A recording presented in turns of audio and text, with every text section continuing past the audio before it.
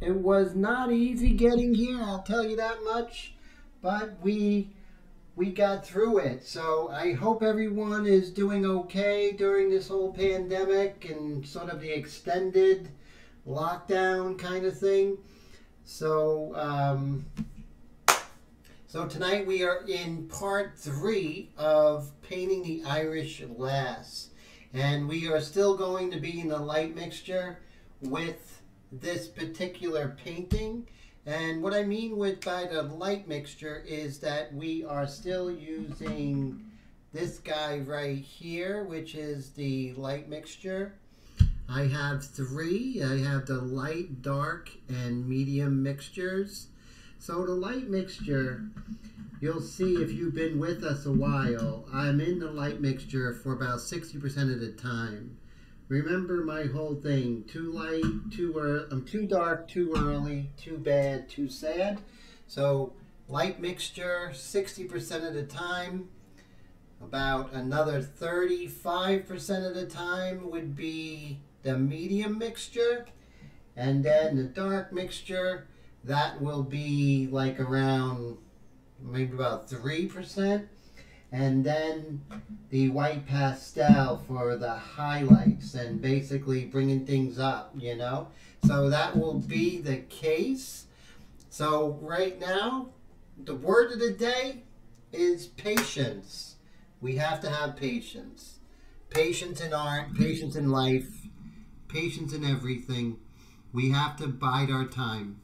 And we have to make sure that we take care of things first and then go into the exciting stuff. So just like a lot of things in life, this technique is the same. So let's see who we have here. We have Roy and Patty and Mike. Good to see you. Colette. And we have Brad and Mr. Steve Leahy. Good to see you. And Willie. Good to see you. How's it going? Let's see. Who else we got here? Nikos was here. He had to go, but it was good to see him here. And let's see. So we had a great interview with Mr. Kent Lynn next week. Next week at this time, it's going to be very exciting. So next week at this time, we are going to be with Mr. Steve Leahy. We're going to have an interview with Steve.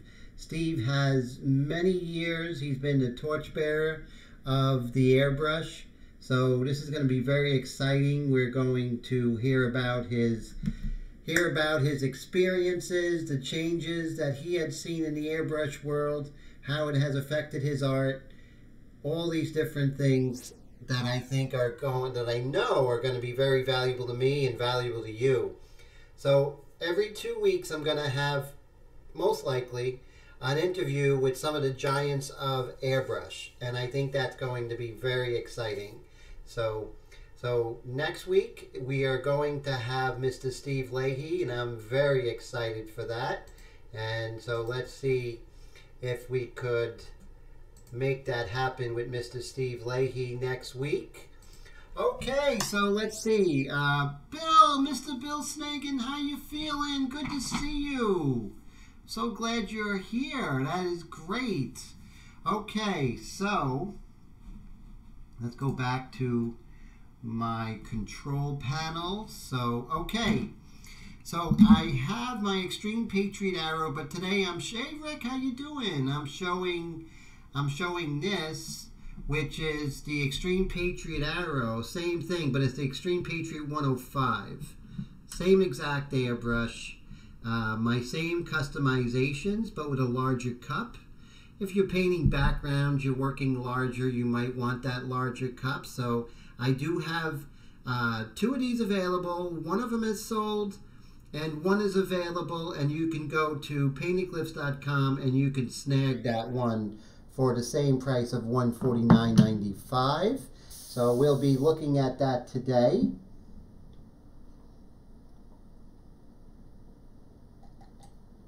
Okay, now let's see.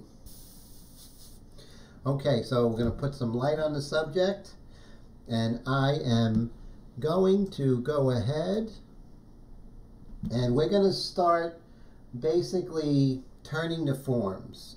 And that's what's so important, is to make sure that those forms turn. And Bill says he's quarantined from COVID and his wife's in the hospital. How is Sue doing, Bill? Is she doing better?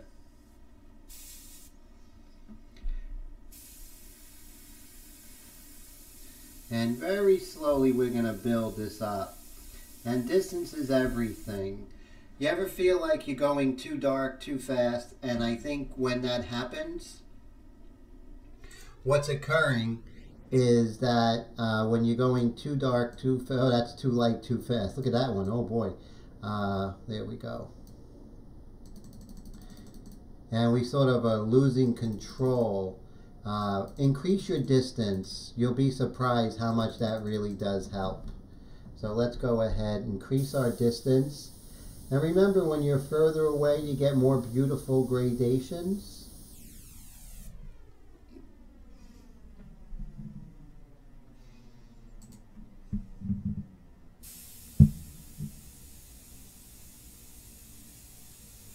And we're just going to continue.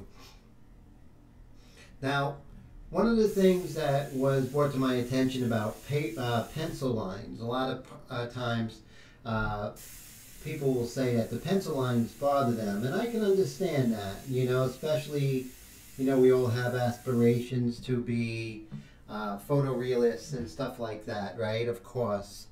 But what happens is we tend to want everything to be so refined in the early going, and just like, you know, cooking, you don't want it to be perfect in the early going. You can't. That's why it is the early going. So you have to let things grow, right? We can't, if we put more water on a seed, we're actually going to end up drowning that seed. Same thing.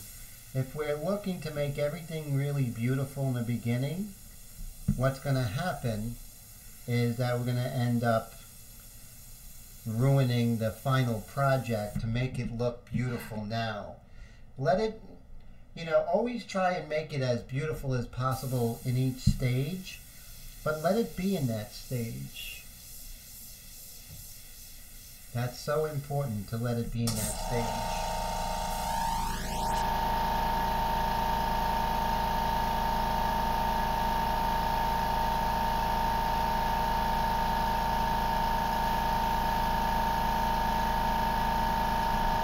And with the light mixture, I can go and get any variation of values I want.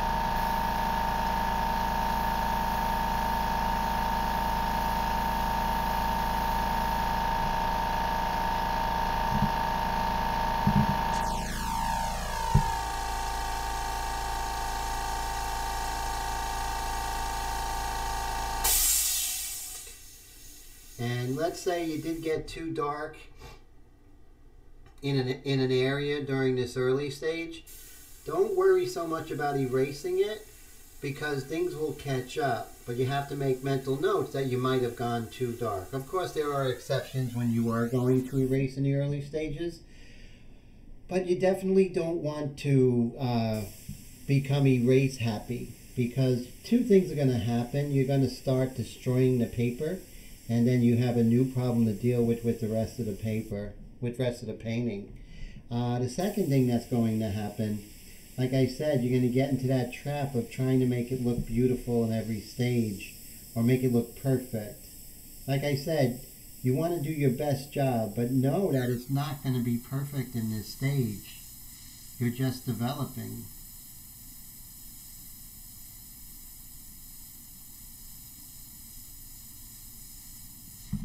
There we go.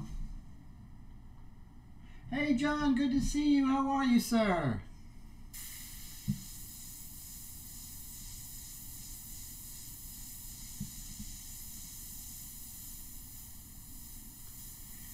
And here's what's interesting. When you look at the eyebrows, you'll notice that what happens is let me zoom in and focus this, is that you'll see that the eyebrows go from the center in, right? The direction of the hairs, they go this way.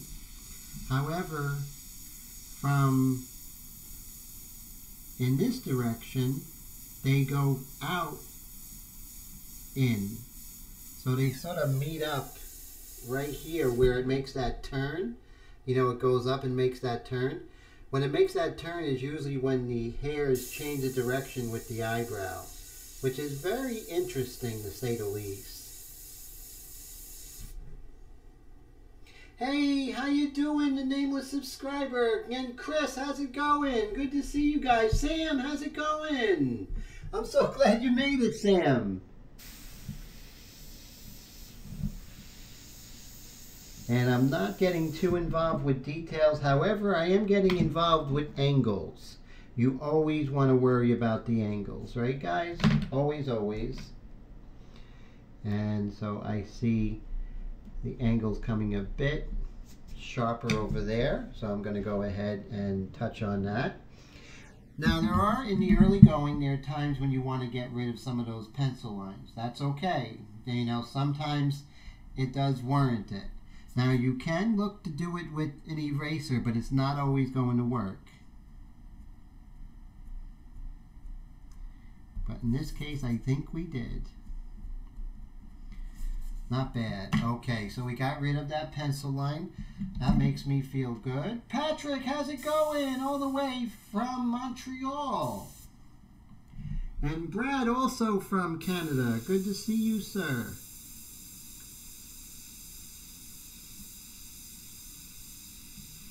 As I wanted to get lighter, I'm going to increase my distance slowly. See that? Going to increase my distance. Same thing here. I want it to be light on the top part of the white of the eye on the right, so I'm going to have a really nice distance. And then it's dark right here, so I'm going to decrease my distance drastically. Okay.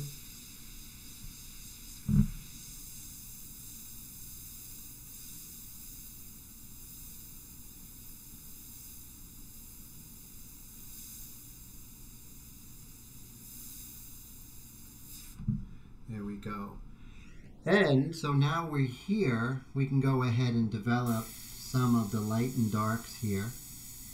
Right here, by the bridge of the nose, it gets darkest. So we're going to go ahead and touch on that.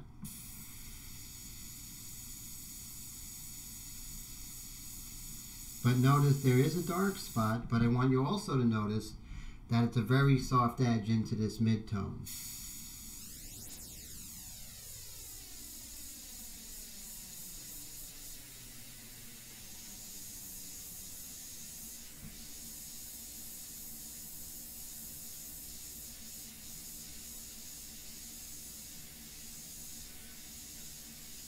Go.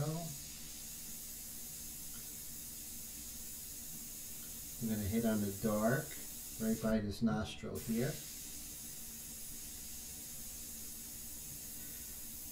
And remember, when you want a darker line, you're going to get pretty close to the paper with the airbrush. See that? Just like that. It's all about distance. Paint in 3 dimensions. 1 second rule, keep it light. If you have that mantra, for lack of a better term, you're going to be okay. You just stick with those principles.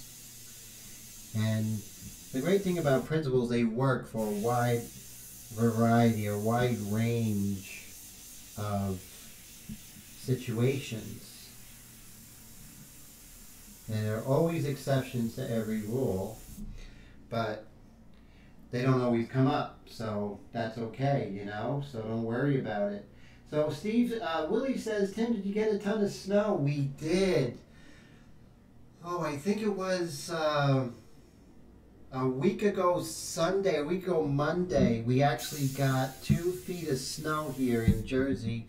And then I think on Monday we probably got, I would say maybe about 6 inches of snow, and there's more snow coming, Willie, so we've been getting hit hard, you know, And so, hey Darren, good to see you. How are you? What's new? So, Darren is here all the way from Leeds, England. So that's fantastic. And thank you so much, Darren, for that wonderful encouragement. Hey, David Lee Trevino, how's it going? Good to see you guys. Thank you for spending your Wednesday evening with me.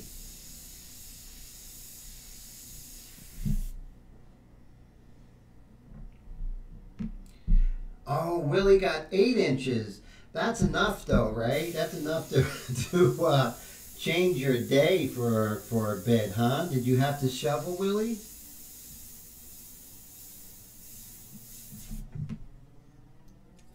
Okay. So as you can see, we're going to zoom out and we're just going to take a look on how this Irish lass is doing here. And so what we want to do, I think that I might be too light, so I'm just going to darken like that. It's probably more indicative to what I have here. And so I want to continue developing the three-dimensional qualities here. Hey Rick, how's it going? Good to see you. 1 inch overnight. Oh wow. Melted by rain. That wasn't too bad. And and Sam said he got snowed in. 1 centimeter stops us. That's funny.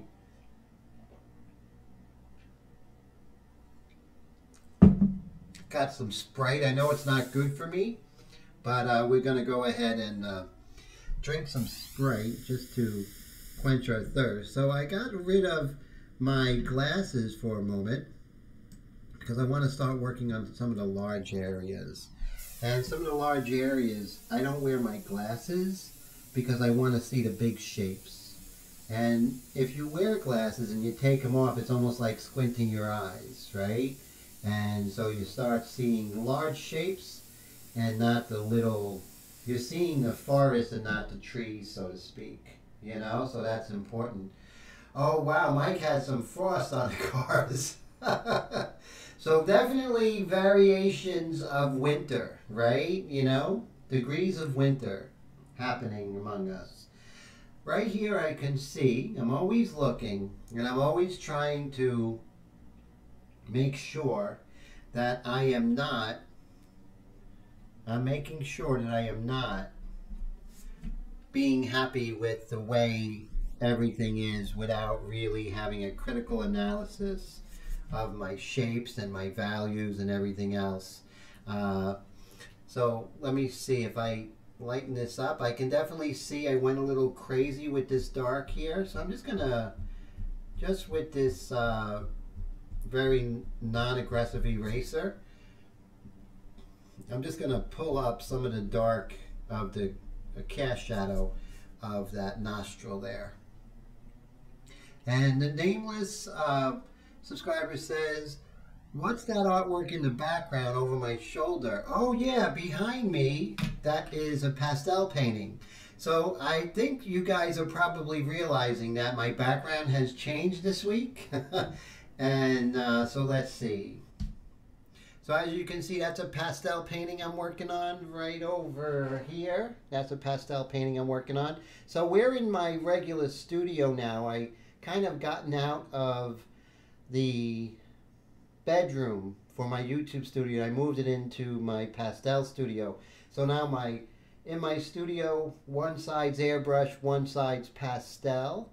So you can see my pastels back here. I have quite a large collection. Considering I was painting in pastels for about years, with quite a few years. I don't want to date myself. But yes, been around doing airbrush for a long time, but for an extremely long time, I have been doing pastels. Up here you can see an airbrush painting I did in color. That won a major award on Fifth Avenue in New York City at a gallery. That was a group show. So that's my little tour, so to speak. And Brad says it's cold. Yeah. Now that's Celsius, guys. So minus 48 Fahrenheit would be like on the moon or something. But minus 48 Celsius is still bad. I tried pastel, the nameless subscriber said, and it's troublesome for me. I have on my blog, I actually have a book on there that's totally free and goes over how I do a very controlled, different kind of pastel method. It's called the pastel palette method. Definitely check it out. It's really wild. So you go to paintedglyphs.com and you hit on the blog. And in the blog you just look for the pastel palette method.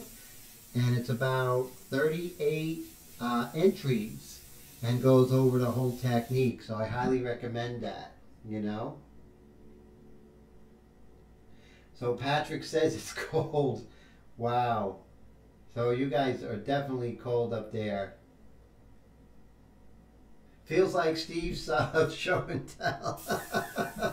Yeah, we always got something to share with you guys, right?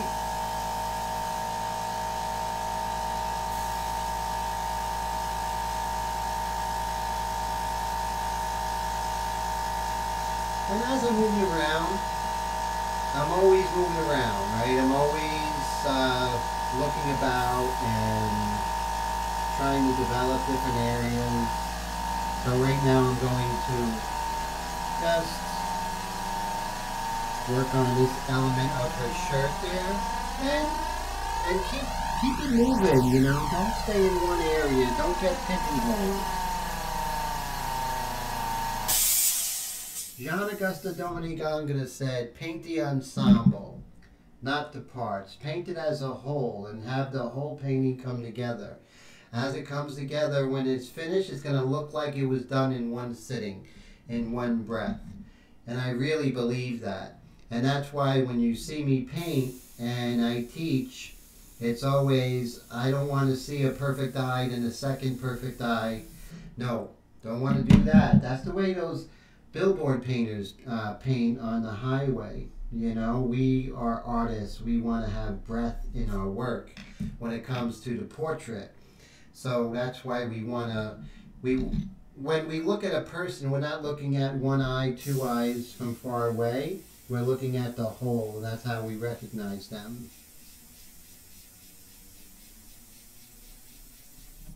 Okay, so now I'm always looking at where I'm neglecting.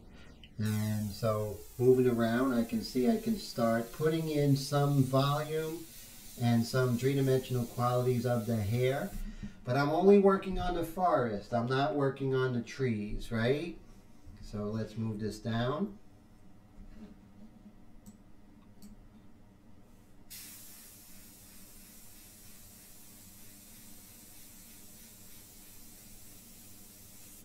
Always keep your air down and pump that trigger. Okay, keep your air down and pump that trigger. I want you to paint the forest and not the trees. We'll get to the trees later, and we'll get to the leaves, and we'll get to the bugs on the leaves. But you can't do that until you paint the forest. The hair, like anything else, is a three-dimensional form that's being affected by the light the same way that her nose, her lips, her eyes are all being affected by that same light source.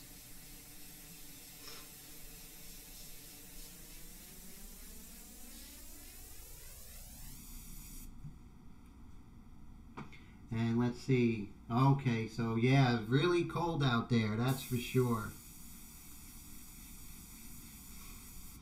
All right, so we're still turning things, right? And let's see if I can darken this image just a little bit so we can maybe see some of those values I'm speaking of. Okay, so right here and right here. I remember looking at one of Steve Driscoll's videos, his live streams. Yes, that is one for the book, Willie, that's for sure. Thank you for that. And so when things are affected by the light, right? So we're looking at this form, right? And you can always tell by the cast shadow where the actual light is coming from. It's going to be opposite of the cast shadow. So if we look at the nose, the cast shadow is going down and to the left. So that means the light is up and to the right, correct? So what we're always going to do is we're always going to look and try and find how the light is the light that's coming from the upper right, how it's affecting all the forms, and how those forms, as they turn away from the light, as they move to the lower left, how that is being affected, how is that form being affected by the light and also by the shadow as it turns away. So we're going to go ahead and lightly work on this. And when we are actually looking at the forms of the light, we can definitely see where we might have had some errors because it just isn't cohesive with the shadows going to the lower left and the lights going from the upper right. So it kind of keeps us honest.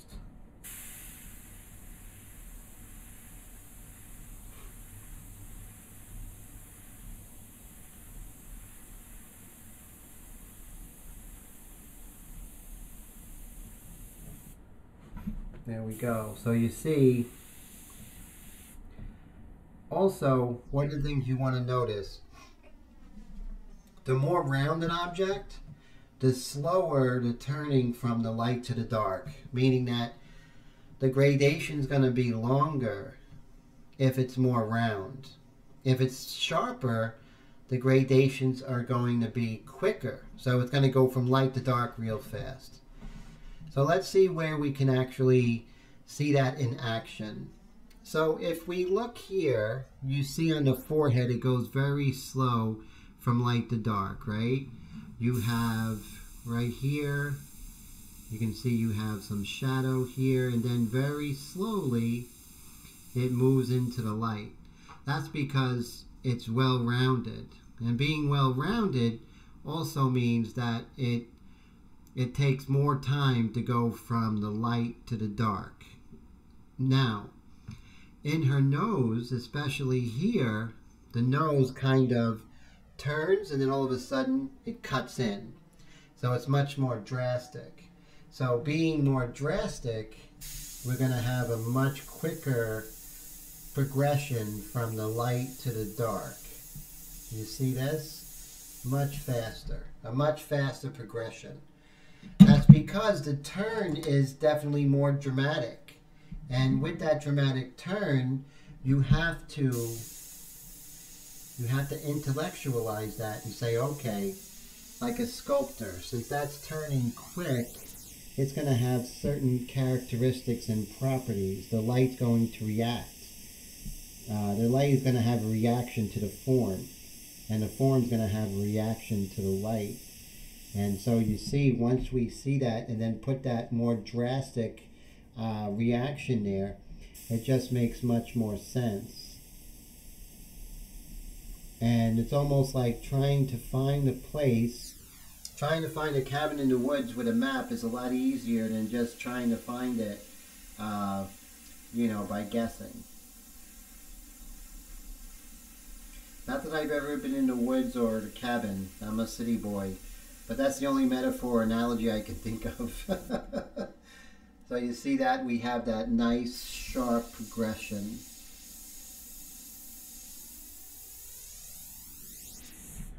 Here too, right? You have this dark that comes here, right? But it's turning a lot slower, and you can see it's a lot more gradated because it's more round than that nose.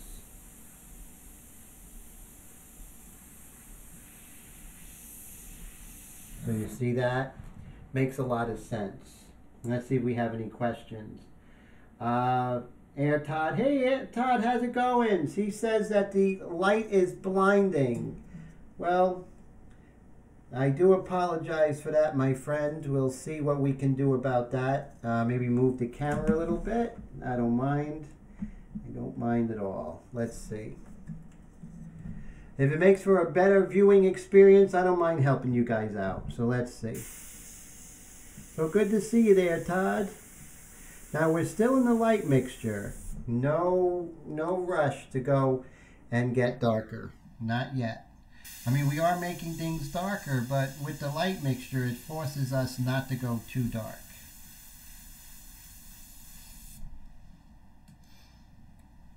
And let's see, so the name of the subscriber says, do you have any videos on color airbrush work? Hoping some techniques can translate to your acrylic airbrushing. I do have some early ones. 2018, I have several color ones, which are really good and very similar to my technique here.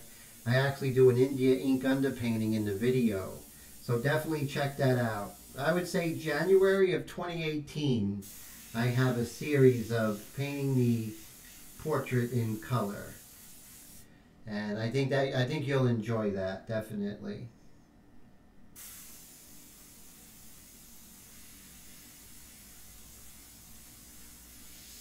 Okay, so we're always looking to see if we are actually on the ball, you know, and that's something I'm always working on, always, always. So one of the things that I am going to check is the under eyelid here. So I'm suspecting that I might have drawn this just a little bit incorrect. So remember, you want to have that strong critical analysis of your work during the painting. So this way, if there's any changes to make, you can make them because you find a mistake.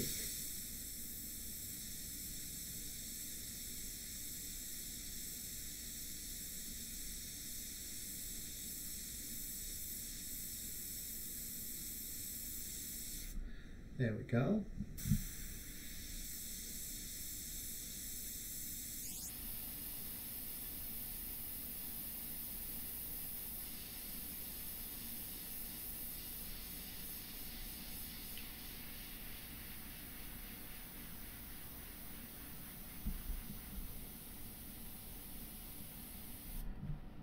Okay, again, we're always trying to turn the forms and everything like that.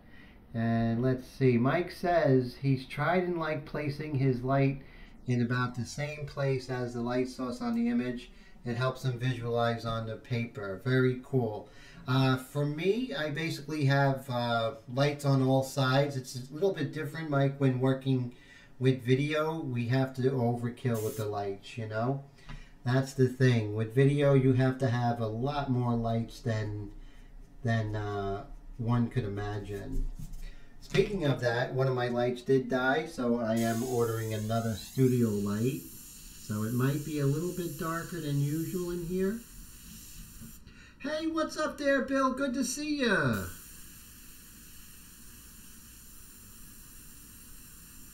So as you see, I'm doing some nice turning of the forms on this side. This side is a little washed out from the photograph, but that doesn't mean we can't go ahead and actually look for the turning of the forms, okay? That's what we're gonna do. We're gonna look for the turning of the forms. And let's go ahead and make that happen. Okay, again, the critical analysis that you have to have of your work. So I see as the ear comes down here, I actually am extending this dark here a little bit too much. So I'm going to go ahead and correct that.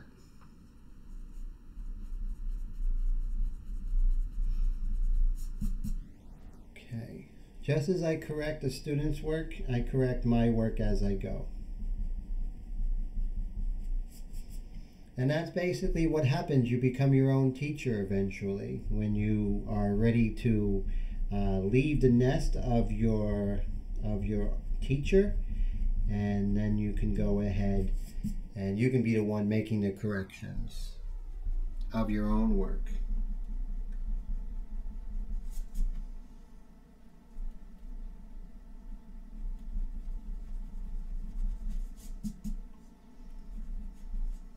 And let's see here, a little bit more shallow here. And you don't have to go too crazy with the airbrushing. Things are going to catch up, you know, so don't worry about that.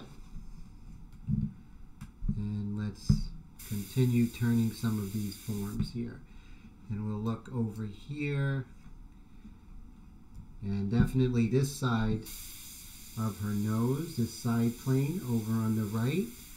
Now, it is a side plane, but since it's on the light facing side, it's going to be significantly lighter than the side plane on the left side.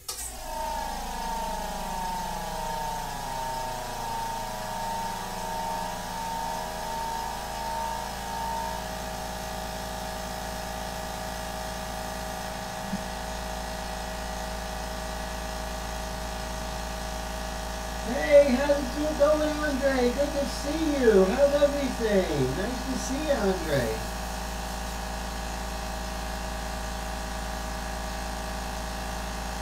Just gonna wait for that compressor to kick off anytime now.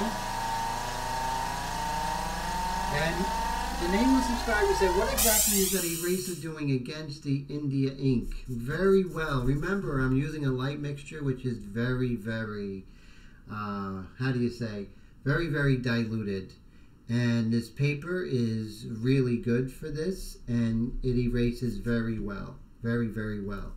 I mean, there are limitations. It's not pencil, but it does erase surprisingly well.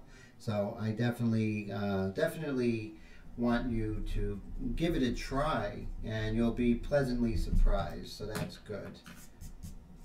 Okay, so we're looking at this side plane of the nose here. So let's go ahead and blow up on it. Let's blow the nose, or blow her nose.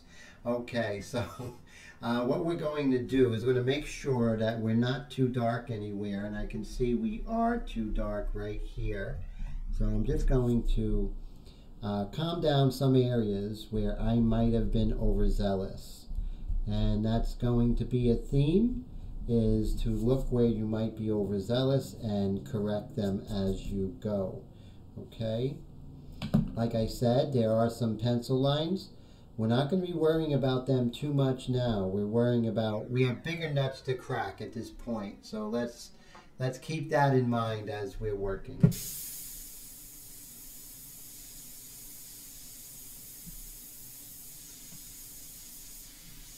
And we're just going to go ahead and work on this area here.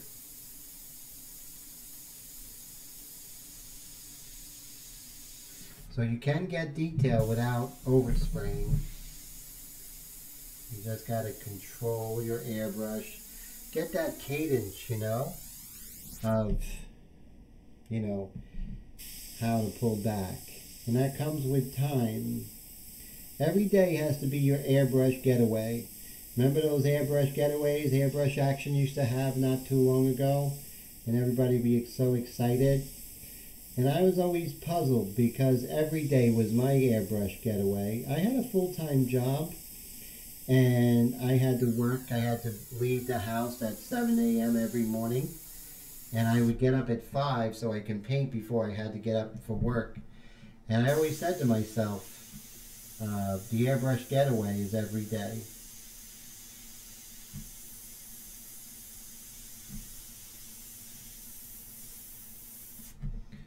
And we'll go ahead and zoom out. There we go. So she's coming along nicely, nice and slow. And let's see here. Yes, long time no see, Andre. I'm so glad you're here. Hey, what's up there? How's it going, Brushstrokes? Good to see you, Jake. So that's cool. Getting a nice friendly group today, which is really nice. I always appreciate you guys and girls. Thank you for hanging out.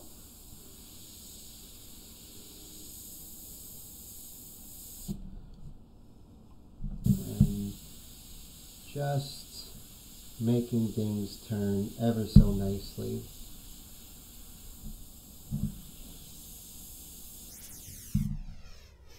There are a lot of different shapes in a face, not just the nose, the eyes, that sort of thing. There's a lot of stuff going on, right? So you always want to look and see where the forms are, what they're doing. Where are the smaller forms, right? Not just the large forms. So right here, case in point, we have her lip as it comes down. And then there's this form here, and then, you know, things are turning. So right here, things are turning, and you can see this is not getting as much light as other areas, and it kind of turns up there. Same thing over here. This kind of turns in, and then it moves and gets less light because it's actually, the muscles are turning in. So you have muscle coming forward and then going back into space. And our job is to make sure that we translate that.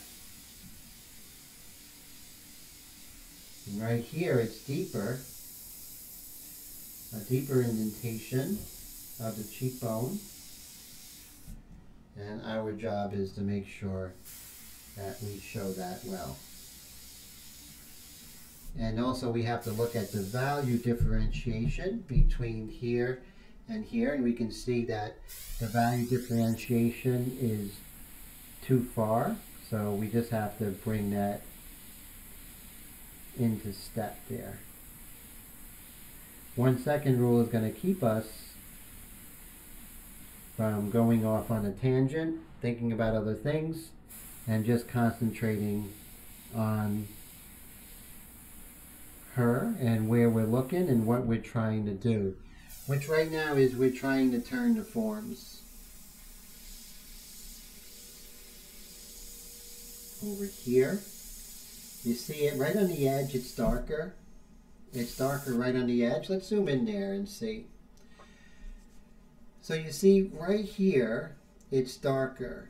And the reason it's darker because it's turning away. So it's not a crease, it's not a cast shadow, but it's that point of the form as it's just turning away from the light, thus is darker than other areas.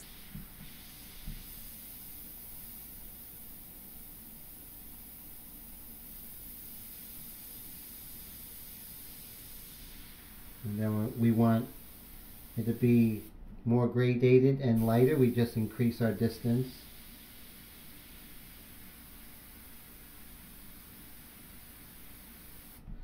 There we go.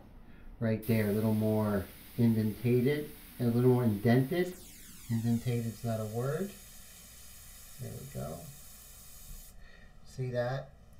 Now all these different things we're doing, we're setting up. Right? We're going to come in with the darker medium mixture, and we're going to deepen some of these darks as we go. I'm going to load my airbrush with more of the light mixture, and you can see how quick it is to load the light mixture. So you can see this airbrush I'm using is the Extreme Patriot 105, customized by yours truly. New needle, new backing, spring on the pack valve, you know, totally tuned for detail. So definitely is the route to go. And so, you know, you're going to need a cup that's large if you're going to be doing background, stuff like that. So definitely something to think about, and that's available on paintedglyphs.com. Links in the description. Hey, what's up there, Tone? Good to see you. Brad says, Tim, can you adjust your microphone? You're fading in and out. That might be you, because I'm okay. Is anyone else having any kind of sound issues? Or is it just Mr. Brad? Andre says, Tim, what fluid needle and nozzle are you using in the Patriot? Believe it or not, it's a .30, but look at the detail. The detail comes from the different needle I'm putting into the airbrush, and also, you know, the pack valve, you know, adding the spring to the pack valve, customizing that, having the backing here where I can get to the needle really quickly. So definitely some things to actually, you know, kind of put this Extreme Patriot arrow on steroids, you know. Okay, so basically it might be on your end, Mr. Brad.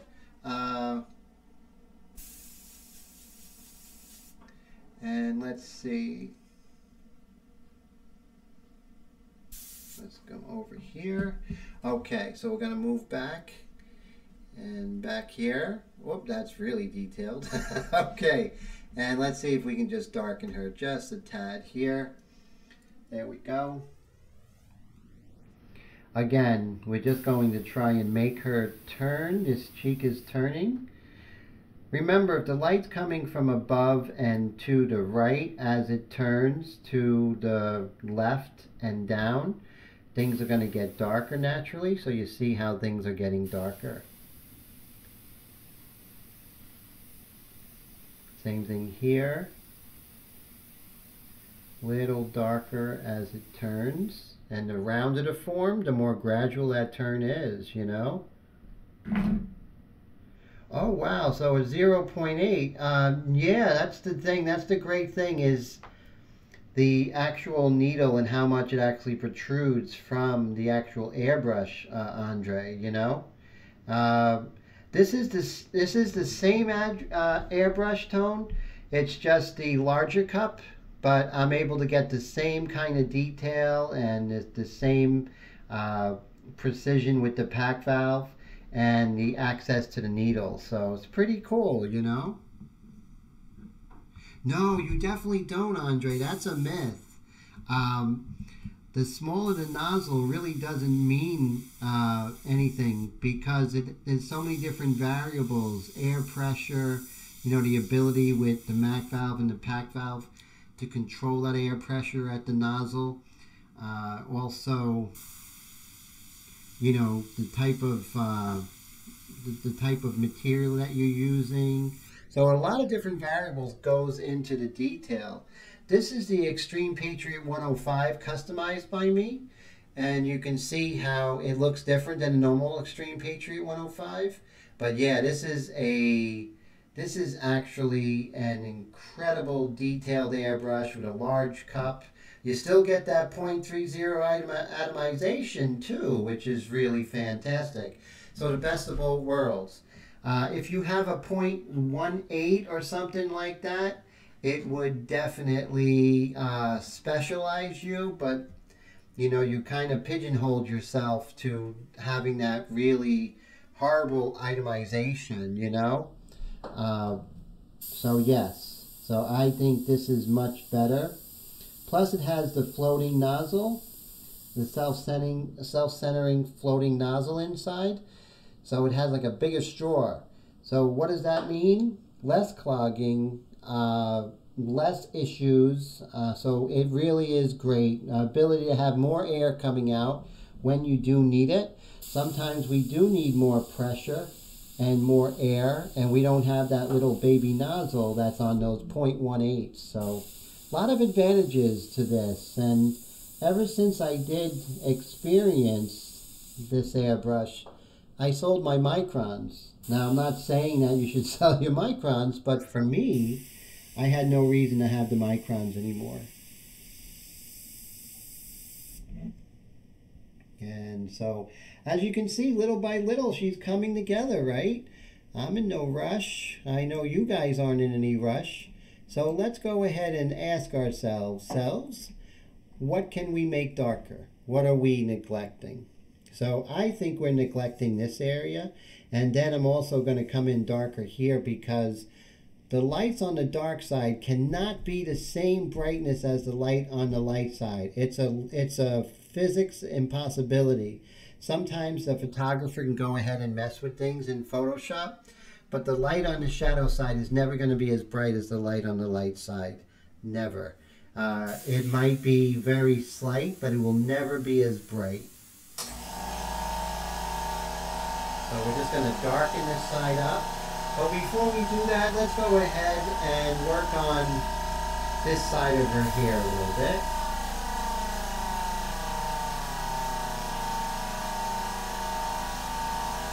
So you can see when I need to, I could really come in and, you know, get a lot of tone, a lot of material. I can summon that pretty quickly, and I'll have good atomization. So I'm not stuck with that little 0.21 or a little 0.21 or a little 0.18 or 0.15 needle nozzle. I have that ability to go ahead and get looser when I need to. It's almost like being an oil painter and having a 0-0 brush, and then that brush could go ahead and be a number 3 filbert. You could have the best of both worlds without changing the airbrush, which I love. Remember, closer is going to be darker and more detailed, further, lighter, and softer. So that's what I'm doing now, you know. So the nameless subscriber says, also the left eye looks a little dull and hazy compared to the right. Yes, definitely. And what happens is that in the shadows, the details are whispers. In the lights, the details are shouts. So we definitely have to show that. That's so important. So right now I don't have that second studio light, so the lighting might be a little funky today, guys. And I do apologize, but it should be rectified in the next. Well, the next live stream is going to be a wonderful interview with Mr. Steve Leahy. That's going to be so great, and that is going to be with the StreamYard software, which is really amazing for doing interviews.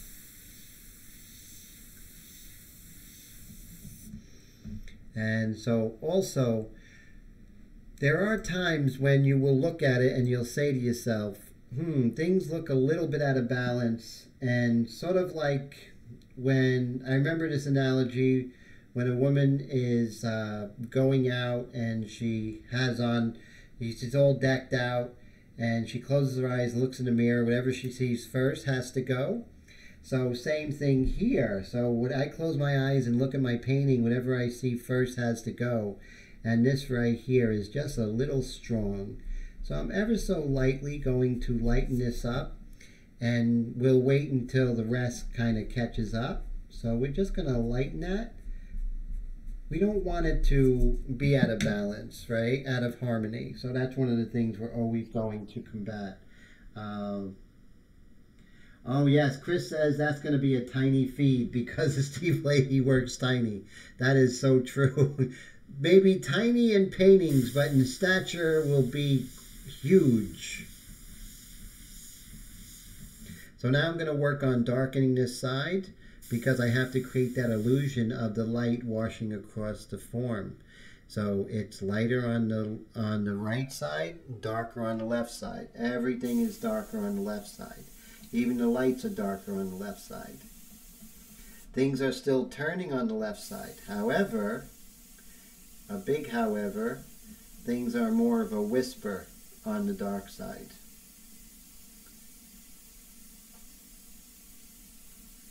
I'm going to bring that down.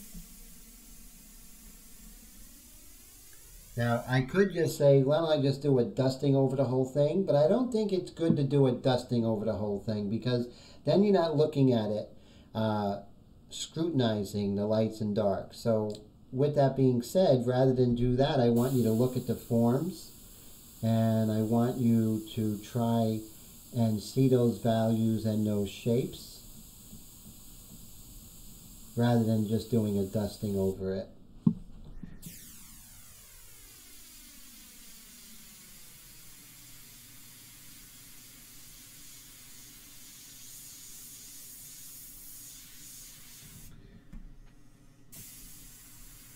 And you can see the dark as she turns away from the form. The forms turn away from the light.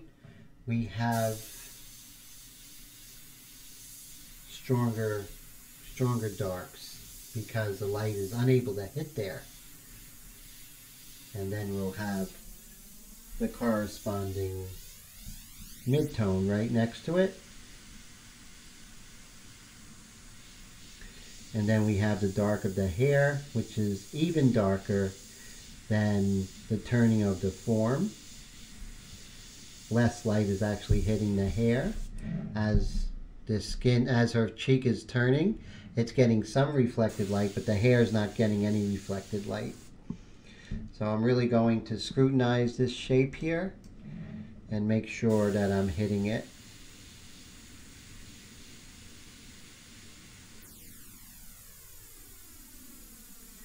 getting my angles correct.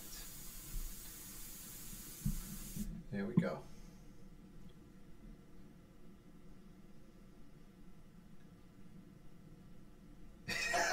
A 2-for-1 with Marge as well. Wow, that would be some live stream.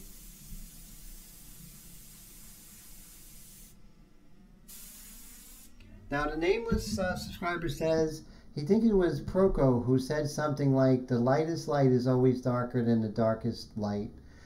Very interesting. I thought that's a very interesting interesting statement.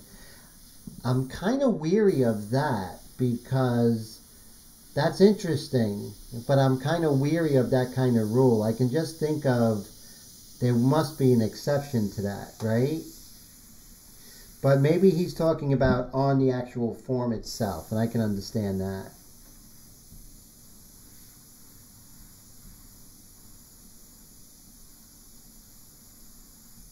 So we're seeing here, there's a separate form. Whenever you see things as they are turning, they're going from the dark into the light or light into dark, and as they turn, they go with, basically it goes from here, the terminator, the transition tone, the light, and then the highlight, and that's how it works. But once you see you have the dark, the transition tone, and then all of a sudden you have the light, and then there's a new dark, and you're like, wait a second, hey, what's up there, John? Good to see you. All of a sudden you have a new dark.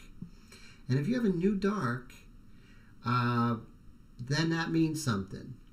So if you have your dark, your mid-tone, your light, and then a new dark, you know what that means? It's a new form. A new form is asserting itself, which, of course, starts the process over again, going from your terminator or your darkest dark to your transition tones to your light. And then if there's a dark again, that means another form is asserting itself. So it's this sort of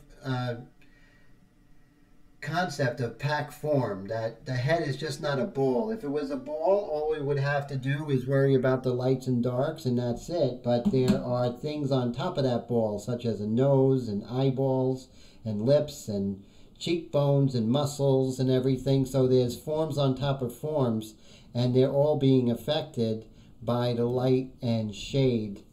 They're all being affected by the light source separately and as a whole. So that's kind of a contradiction in terms, separately and as a whole. Separately because they are a separate form and they're being affected by it, but they are within the universe of the larger shape, which is the head. So we'll go deeper into that, definitely. So the nameless subscriber says the darkest light is darker than the darkest light, something like that. And yes, it was form and cast shadows. Can't remember the exact words. Very interesting. That is very cool. And yeah, Marge is very, very funny, very talented lady. So you're a very lucky guy there, Mr. Steve Leahy. Okay.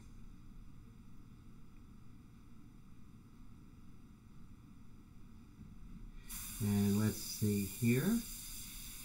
So Bill says that his wife was disappointed she was not there to comment on Steve's size exaggeration. Oh, okay, that's cool.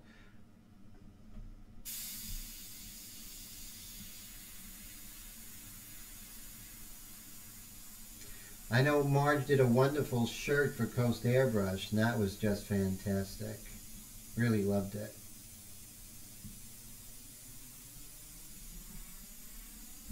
Alright, so last time when I went ahead and did the other website, we kind of lost audio. So I'm going to go ahead and I'm going to try and do that again.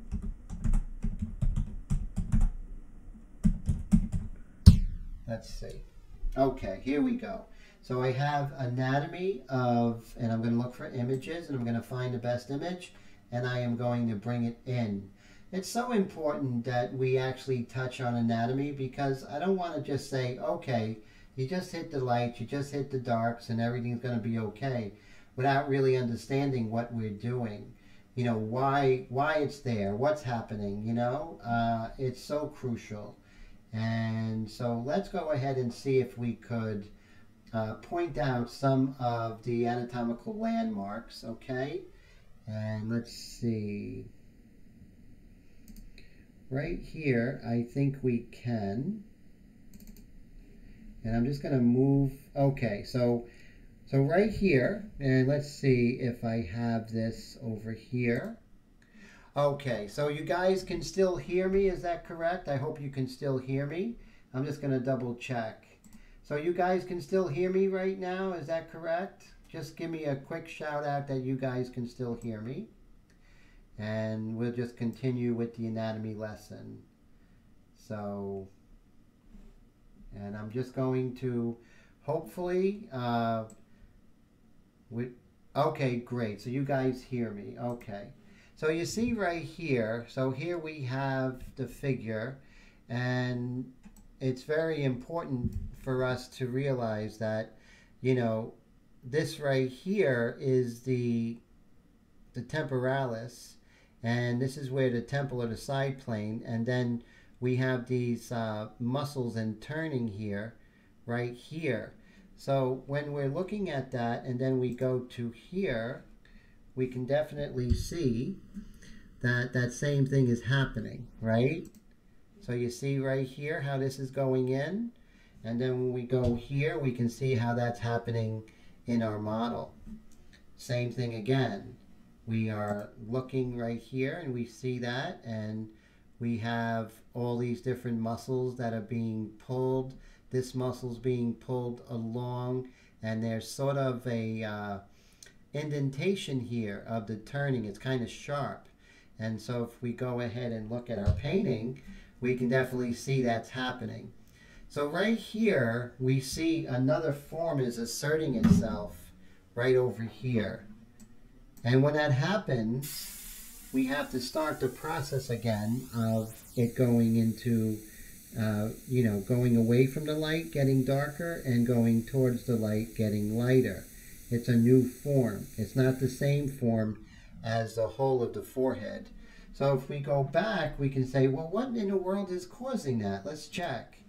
And what is causing that is really not really indicative here. So we would probably have to go to the skull. So what I'm going to do is I'm going to look into the skull and see what that does.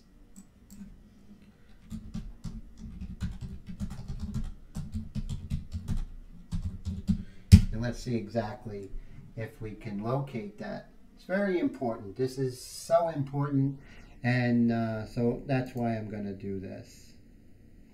Okay, cool. So I think I found something kind of gruesome, very gruesome. And let me make this bigger. Okay, so perfect. Okay, so now we're going to go over here. And so do you see what's happening here? You can see that right here is what we're seeing. We're actually seeing it. And we're also seeing the indentation as it comes down, which is very important. It actually comes down. We're seeing that indentation, and we're also seeing this turn. So look at that, and then look at the drawing, look at the painting. So you can see those landmarks. You can see this landmark right here as it turns, right? And then we want to know what this is, and then we'll just go ahead and take a look. And eureka, we can see that it actually, there is a downward turn here, right? A downward turn, and then it sort of goes up. So without knowing that, without actually looking into that, you are not going to really understand what in the world you're painting. You're not going to have as much of, how do I say this? You won't have as much commentary because you're just looking at what you're seeing, but you're not having any intellectual understanding of what you're working on. So once again, so we want to see the landmarks in the skull and see where can we put those landmarks, or where can we look for those landmarks in the anatomical structure. So right here you see this area right here, it's an indentation, it goes down, and then and this part faces the light, right? So if we look on our painting and our reference, we definitely can see how it would be darker here, right? And coming over here, there's an indentation, a definite indentation, and a connection as it moves up. Again, going back to our anatomy, you want to understand what's happening. So you definitely can see this area right here, and then we can understand exactly what is occurring, right? Why is that happening? You know, what is the reason for that? And now I can. But not only can I see it more clear, but now I have an understanding of what's happening. I could look for it. And if I want, I could slightly exaggerate things to make it more three-dimensional. You know, if you know somebody intimately, you can say more about them. Same thing with the forms and understanding. If you know more about anatomy, you can say something more about what you're painting. So there are no shortcuts, my friends. This is very important to go to that next level. You can't have a lifetime of painting the figure without going deeper. Just like learning chess, you know. It's great to play chess and have fun, but if you want to go deeper, you have to learn the openings, you have to learn the defenses, you have to... But the exciting thing about art is that you can go as deep as you want. You can take it to that extra level if you want. And there's no limits of how deep you can go. I think Beethoven said, you know, the more you study, the more the muses will release their secrets. So I think that's pretty cool. And you can also see how we are looking at the value changes here. And the value changes are actually too far away. So what we'll do is we'll bring those values closer, because there's no way you're going to have a light on the shadow side that's going to be as bright as a corresponding feature on the light side, right? So what I'm going to do, it's 10:39. I'm going to take a very short break, actually a bad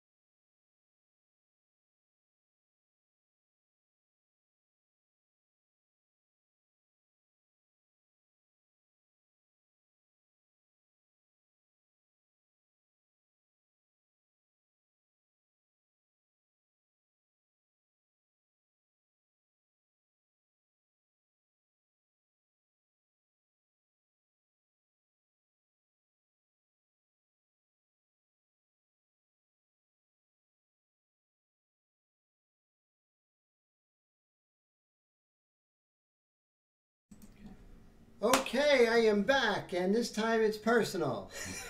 I'm so glad that you guys are still here. I didn't lose you. I lost a couple of people, but that's okay. The ones who are meant to stay are here, so I'm happy. And let's see, we'll go back to our image here. And like I said, you know, one of the reasons why we stay in the light mixture, because this is sort of like the sketching time, you know? So it's important to definitely, how do you say, it's just very important to go slow, you know, very, very slow. And so that's why we definitely want to take our time, stay in the light mixture for at least 60 to 65% of the painting, work out some textures, work out some landmarks, work out relative value, and then before you know it, you'll be in the medium mixture, but you'll be working it up really nicely. So that's very important. So what I'm going to do, I realize I don't have the picture of this pretty Irish woman, and let me see if I think I can find her so you guys can see, you guys can and girls can see what I'm talking about. Okay, so here she is. We'll move her over here.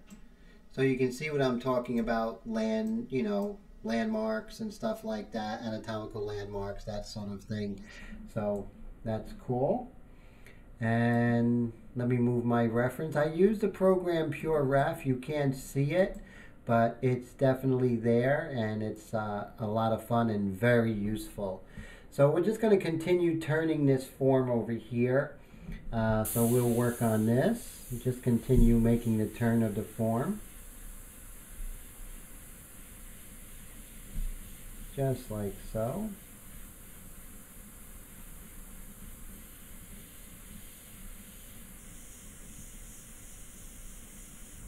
There we go. Just turning those forms.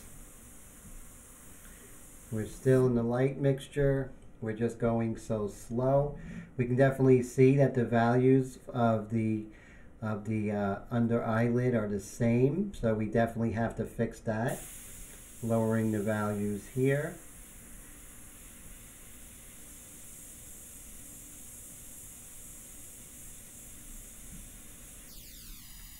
Get some of the skin texture. A lot of times I talk about the grain of the skin, and you'll notice the grain of the skin. You know, which way is the skin moving across the form? It's being pulled over muscles and tendons and everything like that. And eventually you wanna do that. You wanna look for that. You wanna look for the grain of the skin. And you're not always going to see it, but if you look for it, it will reveal itself in time.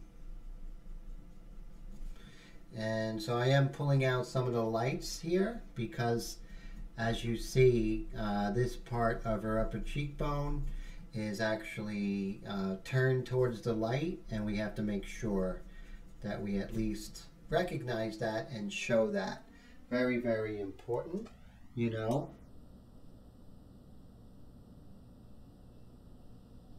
And let's see, someone asked me if I was painting from memory. No, unless you, you know, having a conversation with someone else.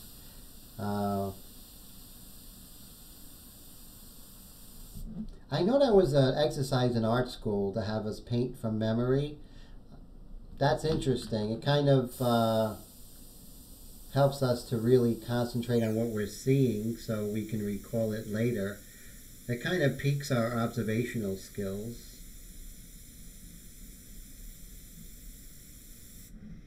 So let's see, did I miss anything?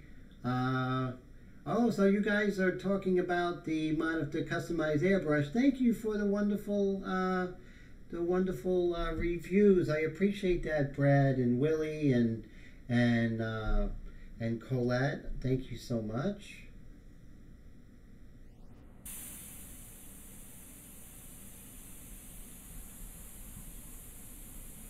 No, I actually wasn't painting from memory, that's for sure, Andre. I have this 1 second rule, so I make sure that my brain doesn't get involved in this. And so I was using PureRef, you know, that software where you can't see in the live stream, but it's on my desktop.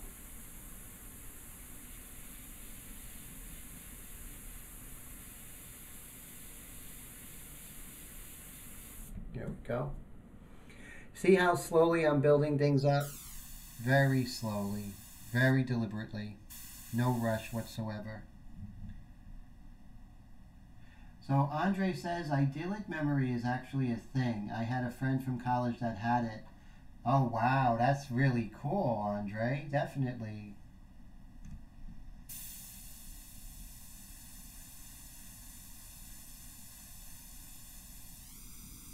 There we go. So as we are turning the forms, this looks all white, but it's not. You know, there's things happening.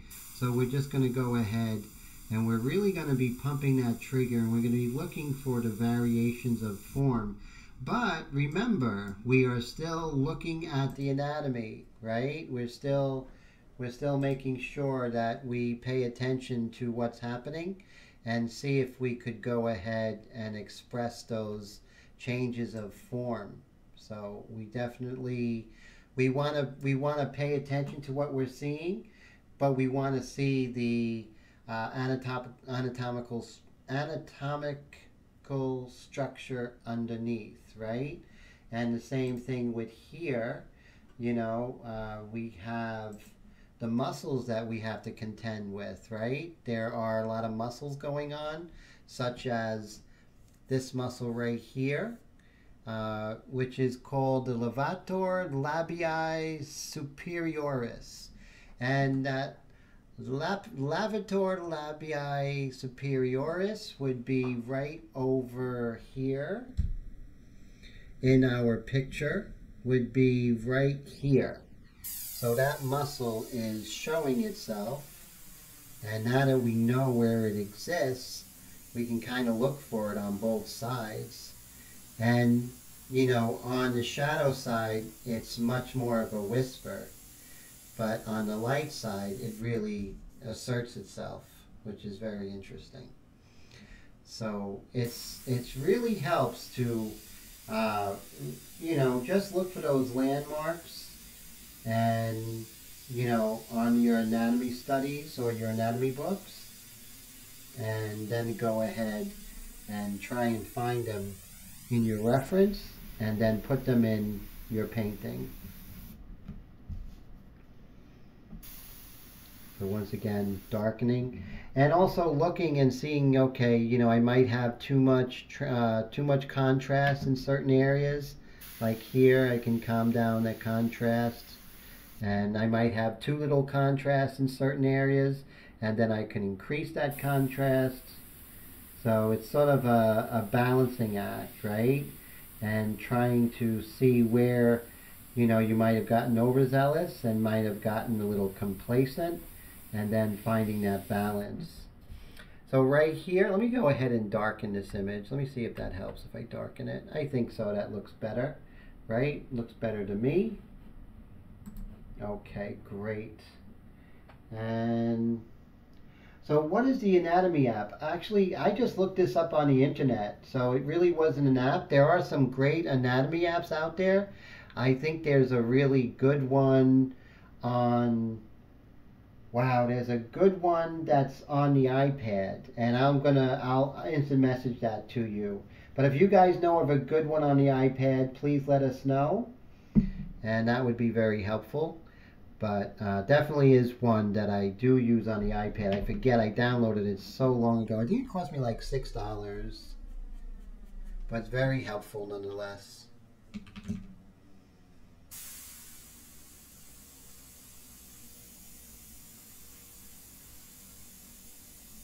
So you see everything looks very light, but as I come in with the mid-tone eventually and darken these darks and make them richer, that means these mid-tones are going to have to get darker. So you're going to see things start to turn much more as we go further and further into the painting.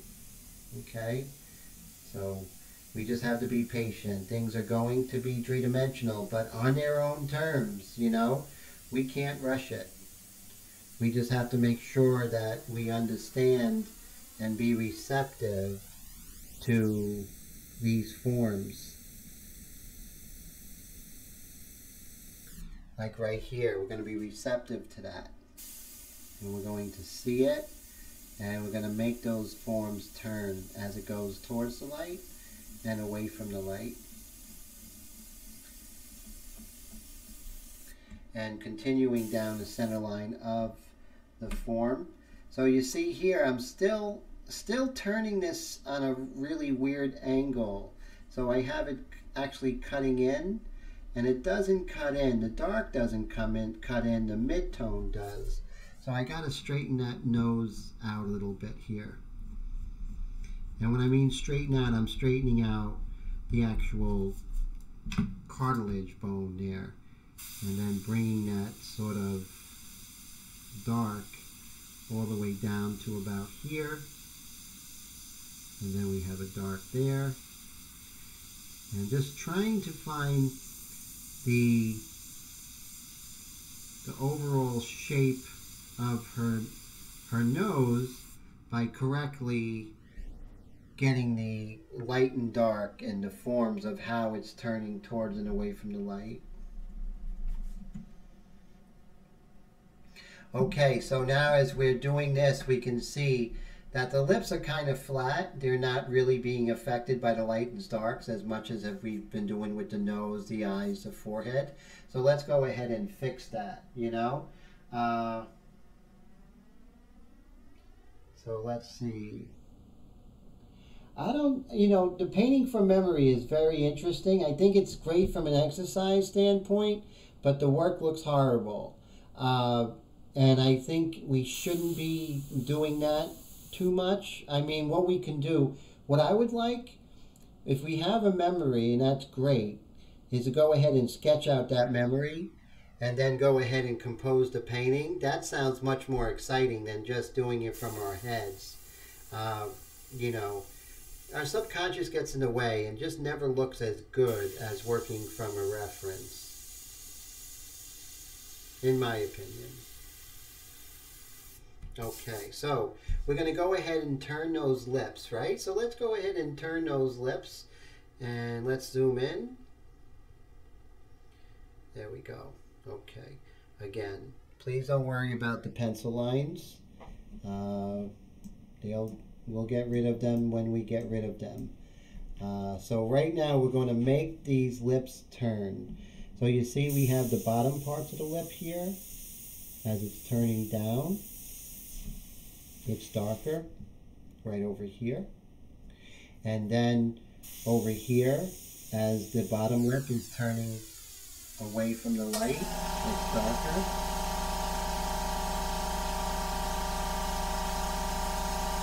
There we go.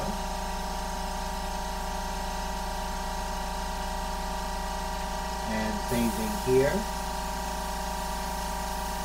As it's coming out from the crease of the sort of the meeting of the upper and lower lip, you have that dark, and then it's just before it turns towards the light, it's a little bit darker. See that? So what we're doing is we're making these lips three-dimensional. Now, we're really not making them three-dimensional, we're just paying attention to how the light is actually reacting to these lips. And notice I haven't done any detail whatsoever. We're painting the forest right now. Trees are coming. But right now we're just trying to make these lips three-dimensional in the space. They are being affected by the light in the same way, the same light as the eyes are, as that nose is, as that forehead and those anatomical landmarks. Same thing is happening here. If I want the gradation, I'm going to slowly increase my distance. Alright? And you see that? So what's happening is this is not just happening. This is part of our anatomy. This is part of what makes us tick. What makes us a person on a universal sense of the word, right? So once again, so we're looking at the lips and we're looking what's happening above the lips and over here. So if we can go ahead and look at the anatomy once again. Let's see right here.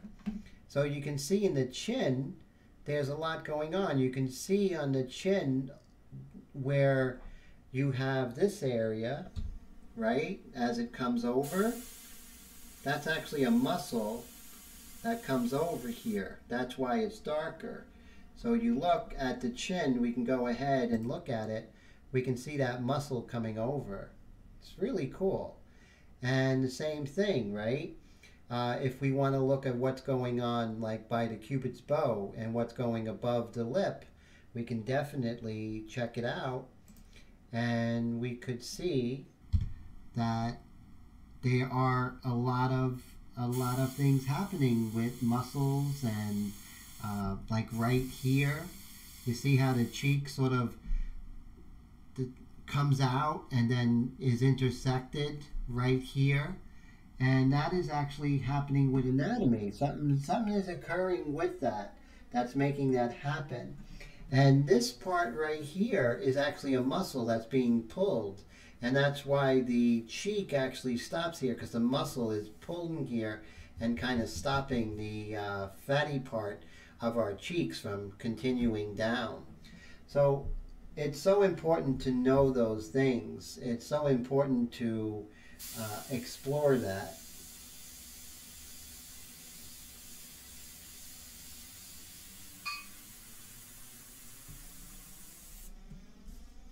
And we're just going to look at some of the subtle light and darks that's happening here.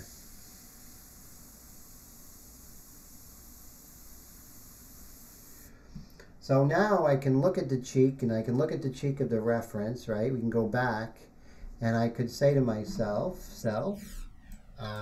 this is way too light, right? It really is, because if the light's coming from here, and this is a three-dimensional form and it's turning, then there's no way that this could be the same brightness because it's turning away. So on this side, it has to be darker. It just must be darker.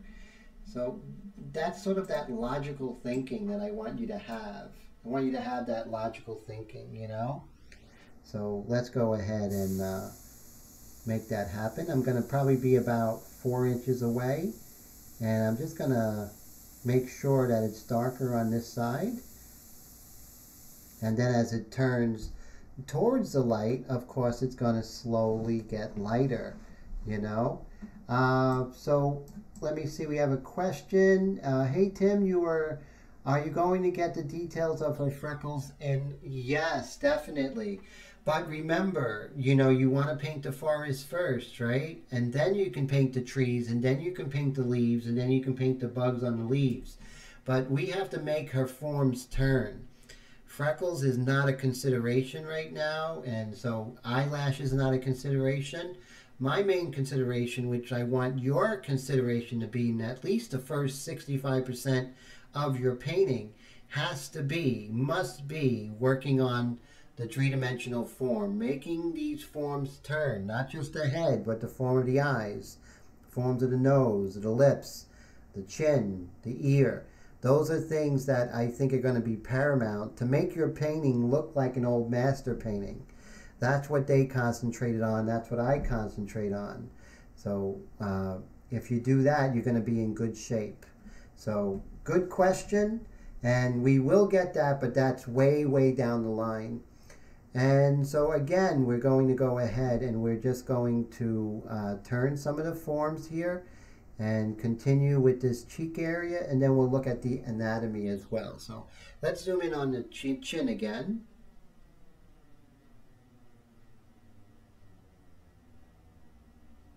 Oh, great. So you have a tablet. Okay, whatever works, right, guys? You know, whatever makes it, you know. So Andre says, how about Tim? Would your job be easier if you had a super memory? I do have a very good memory, and but I don't want my mind to get in the way of my painting. You know, I know that if I don't do that 1 second rule, everyone knows about my 1 second rule and how maniacal I am about the 1 second rule. And so that keeps me, Andre, from getting a little bit, you know, a little bit complacent or relying on my memory. But I think most of our creativity happens in the preparation of the painting, of our ideas and that sort of matter. So I think that's probably where I would be most creative, would be in the preparation, or finding the subject and the background, stuff like that. That's where the most of the creativity is. I think in the actual technique, I don't think it's creative at all. It's a very technical work, technical job. So we just and I think it's a really tough technical job, right? It's really not easy.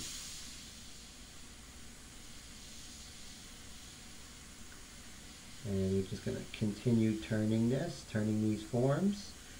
And also remember, things are turning from left to right and up and down, right? So from left to right, you see it's darker on the left side. Up and down, it's darker on the bottom. That's how you get things to really look as if they're three-dimensional and they're in space here. And then all of a sudden, you have this beautiful realism that really is wowing people. And you just really have to think of this intellectually during the painting, and not so much emotionally. Emotion happens, I think, early going, but it doesn't happen during this process. So now you can see right here it's a little bit darker. I'm going to be about 5 inches away. 5 inches away really keeps me from going too dark. And I can go darker later, but from 5, 6, 7 inches away, I can get super, super light, super gradations, 6, 7 inches away. When you're doing large areas, you don't have to be close. So why be close if you don't have to, right? It's so important. Your slow and steady does win the race. It wins it every time. You ever see those people who come in and they start with a medium tone and they're like swashbucklers? Those are the ones who usually end up, walking the plank, So, if, every battle is won and lost before it's ever fought, Sun Tzu, The Art of War, and the same is in painting. Every battle is won or lost before it's ever fought. So make sure preparation is key, and then from there we preparation and execution. So what we're doing, preparation, what are we preparing for? We're preparing for the medium mixture, and then later we're going to prepare for the dark mixture, and then we're going to be preparing for the white pastel. So you see how preparation is everything? But if you're not prepared, if you don't do this now and prepare for that beautiful medium mixture, it's not going to matter. But if you prepare for it and you set up, it's going to be a game changer. It's going to be like falling into place, right? Everything's going to fall into place, and that's what you want. You want all your decisions to be building up for something. What is it building up to? That finished product of what Mr. Steve Johnson says. He loves that part, the icing on the cake, when we come in with the white pastel and pop out these highlights. Well, we can't do that unless we do this correctly and we have patience. We have to have that patience. Without the patience, it doesn't work. The technique only works if we do. It only works if we actually execute it. So let's go ahead and continue. So I'm looking at her, and we're going to work on her outfit a little bit. We're going to do that. But I want to go ahead and let's let's take our eraser and let's start putting in some of the negative space of her hair. I think that would be good at this point. We'll come up here and negative space. Colette, thank you so much. That is so nice of you to say. I'm very encouraged. Thank you. And we're going to have this aggressive eraser, and these erasers are beautiful. They're available on paintingglyphs.com. They're hard to get. You can't get them in stores. They don't make them anymore.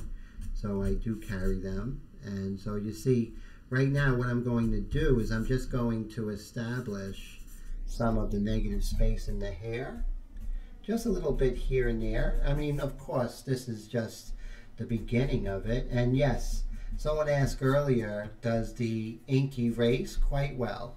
Again, the light mixture is very diluted, and the paper is 184-pound cardstock. It's colorline paper by the company Canson. Don't get mistaken with their pastel paper called Me Taints. This is totally different, and it is just amazing. This is amazing, this paper. It really is tough. Doesn't mean that you don't have to baby it. You do. But you know what? What I like about it, I went to art school. We didn't work on synthetic papers. And I'm not saying anything against synthetic papers. But, you know, we like to have a piece of paper. You know, a piece of paper with some nice, nice texture to it. Absorbs the ink well.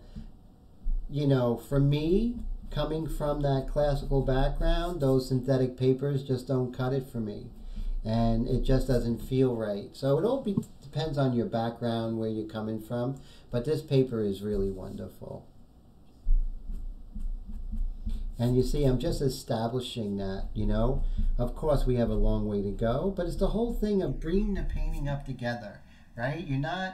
We're not trying to, you know, finish an eye and go to the next eye and finish the nostril and go to the next nostril. That's not bringing the forms together. So let's go ahead and zoom out and see what it looks like. So the name of the subscriber says, you always thought India ink did not erase well.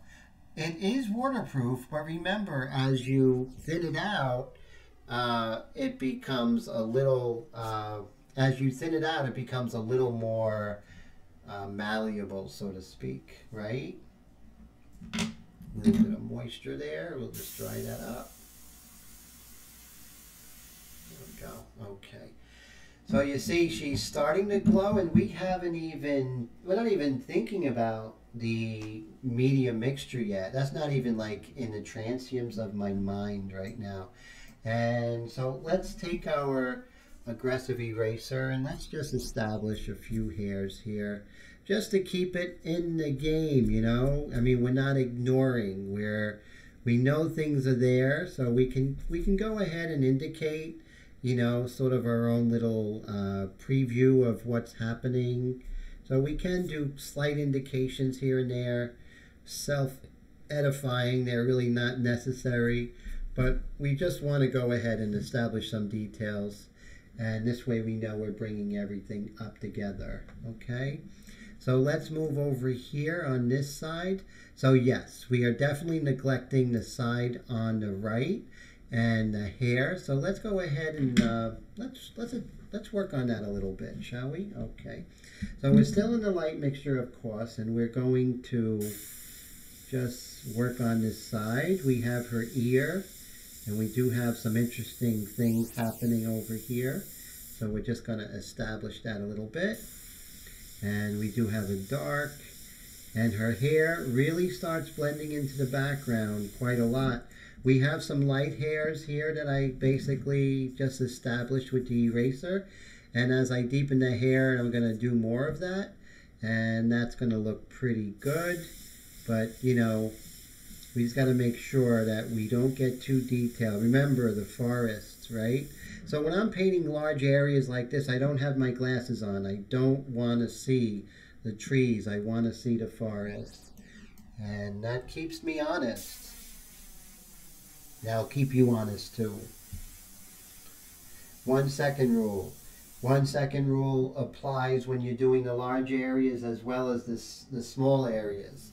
Meaning you're never going to paint for 1 second without first looking for another second. Now 1 second doesn't mean that you just, that it could be any unit of time up to like 5 seconds. So you can look at the reference for 5 seconds, and then you can paint for 5 seconds, and then look for the reference of 5 seconds, and then you can paint for 5 seconds. But you don't want it, you want that ratio to stay 1 to 1.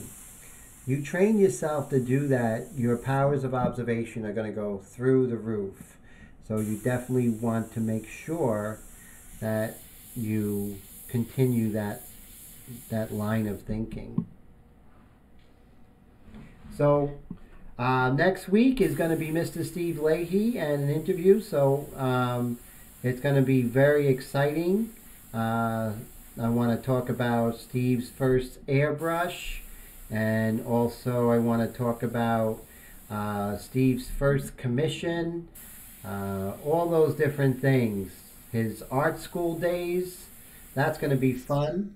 So it's going to be a true confessional out there. If you're still there, Steve, it's going to be one of those VH1 true confessions stories. The good, the bad, the ugly.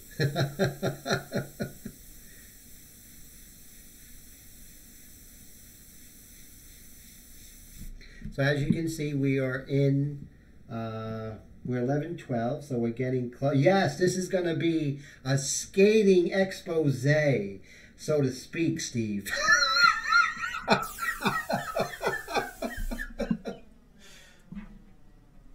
It's gonna, I'll be like, Steve, tell me about, the beers in Boston.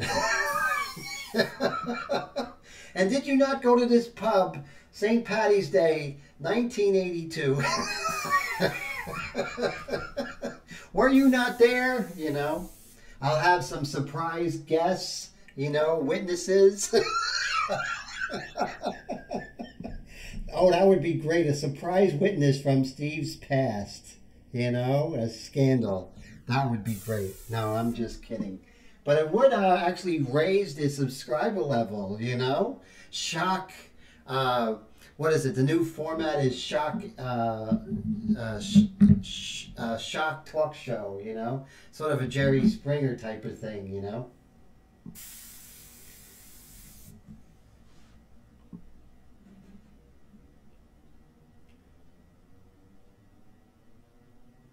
Who was that? Mr. Leahy? Geeky looking? That's impossible. That guy is always suave. I heard someone say James Bond at one point, referring to Mr. Leahy, if I'm not mistaken. And that's what he says about his paint. Shaken, not stirred.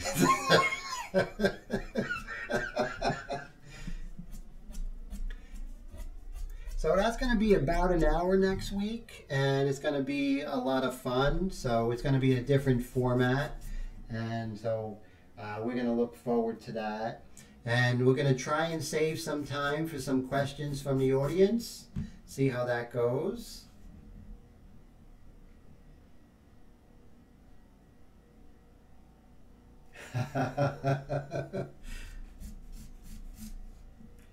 And yeah, there's a little bit of delay in the video, Bill, a little bit,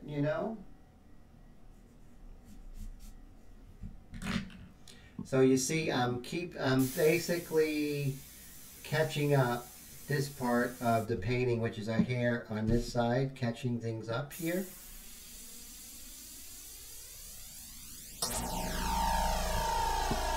Now,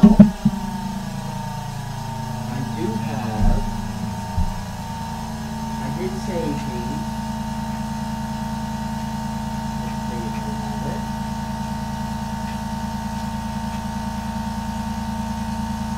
So remember my cutouts, guys? So I kept it, and what I'm going to do is I'm going to keep this cutout right here. I'm going to put it here, so this way I can hit this dark edge. And really, I'm not going for the actual value. I'm just going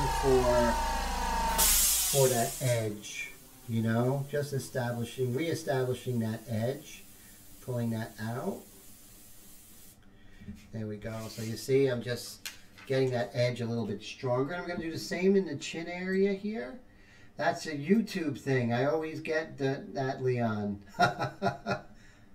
Oh, yes. Well, when we have a little bit of delay, that's kind of normal. I guess they're worried about a wardrobe malfunction, like what happened with Janet Jackson during the Super Bowl.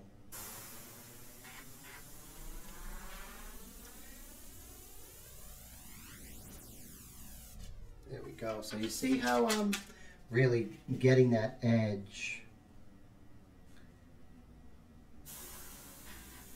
Edges are a very important element to this. And I just want to really establish that edge. There we go. And, you know, we're going to get there. We're going to continue developing stuff like that. It's going to be very cool. And no rush. So we're going to continue working here. So if we look at this side of the cheek in the actual portrait, you can see it's a little darker over here. Let's go ahead and address that a little bit. Just a little bit darker here. We can always come back in with the eraser and pull out those lights of the hair. So more and more I'm getting away from the fact of painting out the hair, you know, just working loosely like the old masters, and then going from the large shapes to the small shapes. But definitely in the drawing, trying to pull back the reins and not get so much detail in the drawing. So this way I'm free to express myself, you know, in a more painterly fashion with the hair.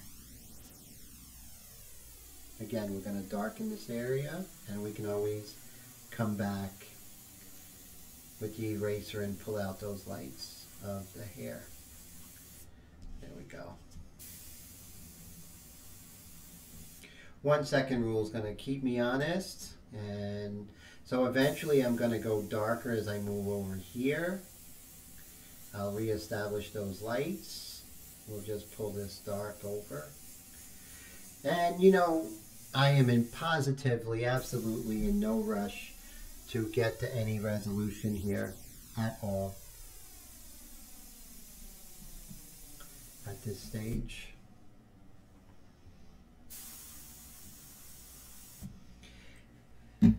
Always, always. Hey Brad, thank you so much. I appreciate that. And so we're going to take my kneaded eraser. We always go for the least aggressive eraser to do the job, because we are working on paper and we don't want to kill it, you know. There we go.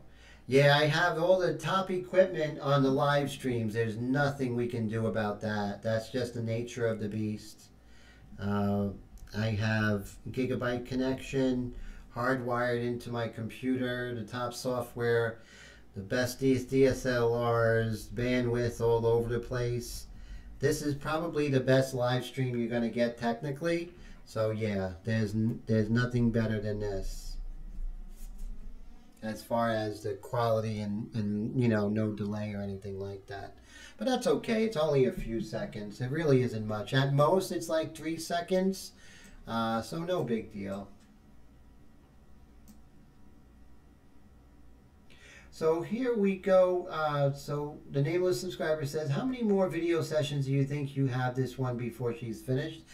I would say this is part 3. I usually am between part 7 and part 8. So I would just between 4 and 5 because of how she's working, how I'm working with this. I would say between 4 and 5, definitely. And so as you can see, I'm just refining this negative shape here. Just pulling that up. And then just looking for these light shapes. And we're going to zoom out. And as you can see, little by little, we're getting where we want to go. Now, here's another interesting thing. It's all about angles, whether you're doing eyelashes, eyebrows, hair. You always want to get those angles. So as I'm looking at the hair in the reference, I can see if I'm looking at the angles, I want to go in that direction, right? I'm not exactly looking for perfection. I'm just squinting my eyes and I'm looking at the angle in which that hair is going. So the angle and the sweeping action, the gesture of the hair is really very important. So that's what I'm going to be looking at right now, is that gesture of the hair. That you know, remember the grain of the skin, grain of wood, grain of hair. Always find that grain. That's going to give your work a more profound sense of realism. And of course, when we come in, we'll get some of the reductive details, such as with erasers and then with pastel down the line. We'll do that. Okay, right here along the cheek, there's a dark, and that's her hair. And we're going to do little dagger strokes, and we're going to hit that. Just like so.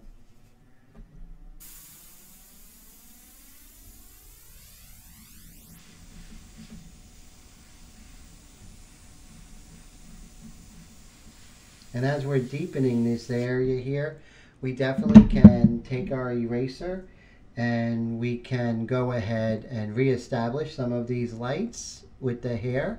Remember, hair against a dark background is going to be white. Hair against a light background is going to be black, or variations of that in between. So you see that we're just going to reestablish very, very lightly. We're not trying to build Rome in a day. We're just going to establish some of these lights here. Nothing too crazy. We're just we're doing quick indications, sort of landmarks that are going to give us, you know, where to go when we start going in with more detail, coming in with the medium mixture, going back and forth with the medium and the light mixture. So very cool stuff. And so remember, hit the like button, guys. We have another 10 minutes. But check out paintedglyphs.com. I'm going to go ahead and type that in here. So www.paintedglyphs.com. There you could purchase my airbrush, the Airbrush India inks, all the erasers that you see. So it's very cool. And, you know, my shipping costs are really inexpensive. I mean, crazy inexpensive. International shipping, which normally is what you would pay domestic. So definitely look into that, guys and girls. And of course, that helps out the channel. If you're not subscribed and you're enjoying this, hit that subscribe button. I have some really good interviews coming up with some big names. Next week is Steve Leahy and some really big names down in the future. I'm trying to get Elvis. So Elvis is a hard one, you know. I'm still trying to make that happen. I don't know what Elvis knows a lot about airbrushing, but we'll see what we can do. You know, maybe we can get Jerry Springer, or you just never know. You never know. Anything could happen, right? So if you're subscribed, you'd be like, wow, I just seen you know, Cary Grant interviewed on Tim's live stream. He hasn't been with us for, you know, 20 years, but it's just going to be weird, you know. Let's see.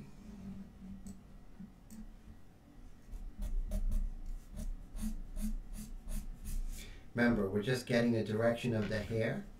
Remember, and you see here, I let this dry before I went in there, because if you erase where it's dry, it's still wet, it's not going to be good. Trust me. You're going to be like, Tim, that's not good. And I'm going to be like, yeah, you're right. But you see how patient I am? How slow I'm going? And how I'm building things up very, very slowly?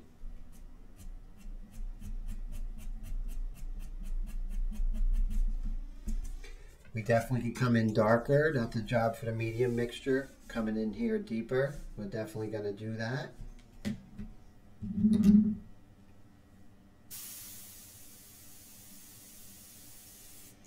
We're going to deepen this. And you can see as we deepen that, you really feel her head kind of turning towards you, right? She's looking down just a little bit, and that real, uh, just provocative, kind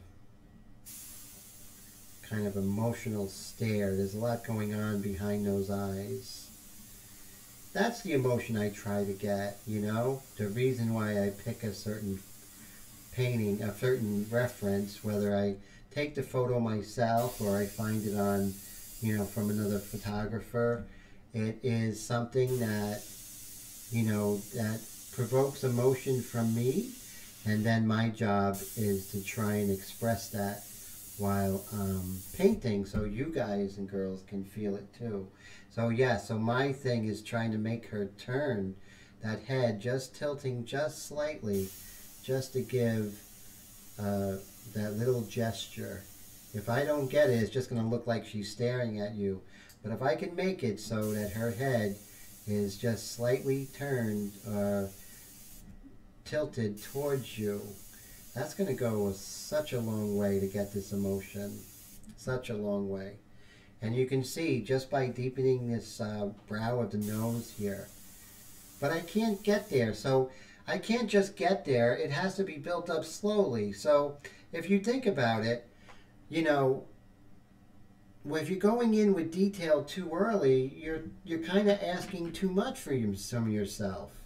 You want to make sure that you eventually get there, right? You want to get there slowly, and you want to build it up so then when everything else is around, it fits in place. And that point is where you start getting likeness and stuff like that, you know?